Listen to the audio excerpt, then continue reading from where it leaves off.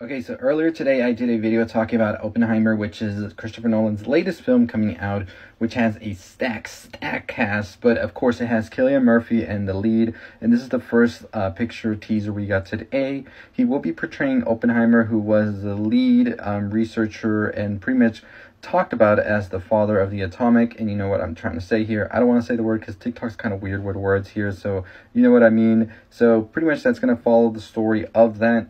So this is the real life Oppenheimer right here, who Cillian Murphy will be portraying in Christopher Nolan's new movie, Oppenheimer. And I'm interested to know your thoughts and opinions on this movie. Are you going to go see it in theaters? And what do you think about Christopher Nolan's going back to sort of like real life stories again after Dunkirk and now going into Oppenheimer? Let me know your thoughts and opinions. Follow me for more. We'll talk more about the movie as we get more stuff in it.